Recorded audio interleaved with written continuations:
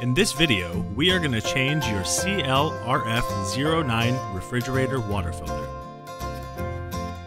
Before you replace the water filter in your refrigerator, make sure the ice maker is turned off. To remove the water filter, turn the water filter to the left a quarter turn. Pull down and away on the water filter.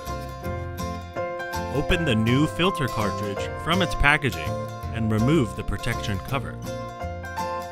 To install the new MWF water filter, follow these steps. Fill the new water filter with water from your faucet. Align the arrow on the water filter with the filter head. Then turn the water filter a quarter turn to the right.